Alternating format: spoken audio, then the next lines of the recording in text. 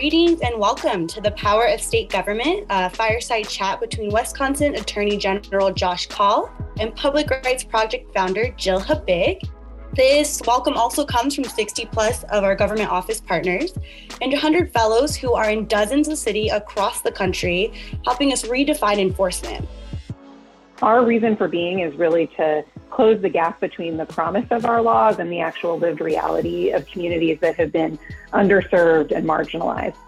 We work with state and local governments across the country, like the Wisconsin Attorney General's office, to help them use legal power that they already have to protect communities' civil rights, but that they may not have the capacity or the resources internally to fully utilize that power in service of their communities. There had been AGs from a different party for 12 years prior to me. And one of the things that I saw as really important to do in the office was to develop a lot of our public protection work, our work enforcing environmental laws, enforcing consumer laws, enforcing civil rights laws to the extent that we had that authority. Now that sounds great in theory. The problem is we also were walking into a very difficult budget situation. We both knew what areas we wanted to work to strengthen the office in, but needed to do it in the constraints of a difficult budget environment.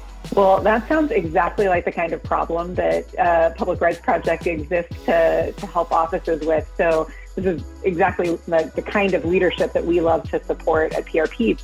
So, just in the last 20 minutes or so, we've covered the environment, voting, consumers, housing, toxic chemicals, et cetera. I think this gives people a flavor of just the scope of work that you have in front of you and that so many of our government partners are facing.